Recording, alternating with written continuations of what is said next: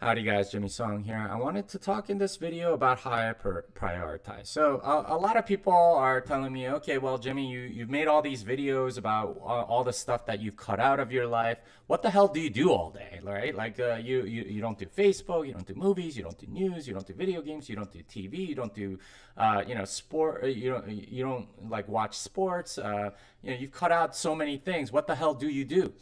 Well, I'll tell you. I'll tell you exactly what in this video. So I have four main priorities in my life, and they all start with F, so I can remember them very easily. But basically, they're four priorities. I have my faith. Many of you guys know I'm Christian.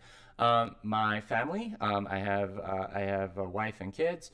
My finances. That's largely my job, and like, well, I have many jobs now at this point, but my, and Bitcoin, and making sure that that's all good, and my fitness, and that's largely powerlifting and making sure that I exercise regularly and things like that. Now, if what I am doing doesn't fall into those categories, I don't do it, or I try not to, and I try to minimize those, and I try to cut out those things that don't fall into those categories, and it's because they're kind of a waste of time.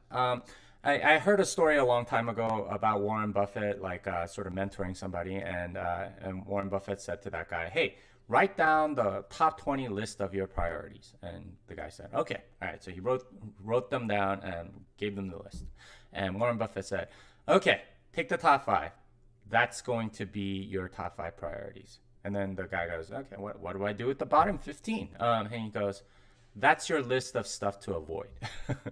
And the idea was that good is often the enemy of best. And you think you're doing some good things and you justify doing them, but they prevent you from doing those higher order things. And it's not to say that like Facebook is bad per se. I mean, there are lots of good things about Facebook, right? Like you keep in touch with people or whatever, and there are lots of good things about following sports or watching movies or watching TV or whatever. There's nothing good about sugar though. But whatever it is, you can get something out of it. It's just not a very good use of your time oftentimes if it's not your priority. And that's something that you have to think really deeply about. What are your values, right? What are the things that you are really, really passionate about that you want to accomplish in your life? And this requires a very long-term mindset.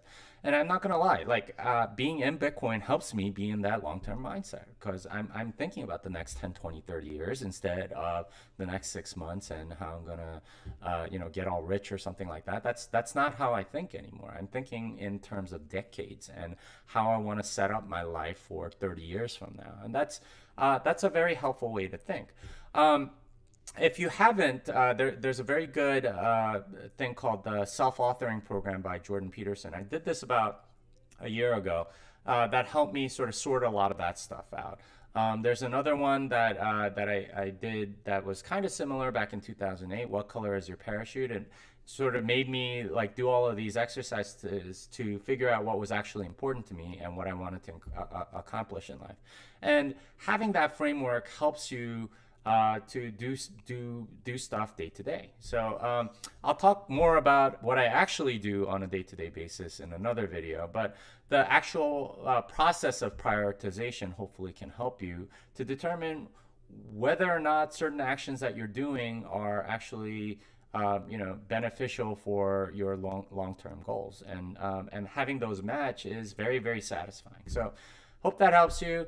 If this is not helpful, then feel free to throw it away. But if it does, let me know in the comments.